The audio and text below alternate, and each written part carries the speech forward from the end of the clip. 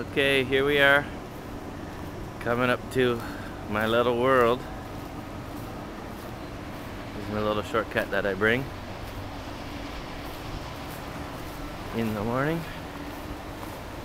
Anyway, this horrific area is called the primary settling tanks.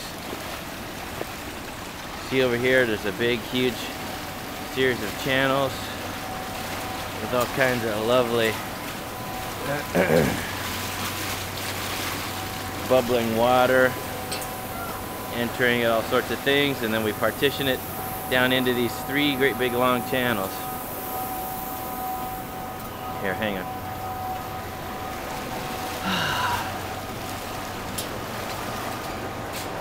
There's only 3 tanks and we got a total of 12. See, it's a great big long tank, and that thing at the end, that's a bridge that travels back and forth.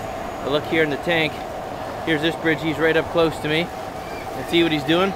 Is he's pushing, there's a great big pusher there, pushing this stuff called scum into these little paddles, which are soon going to start going near, back and forth, and pulling the scum down into here, which is called the scum hopper.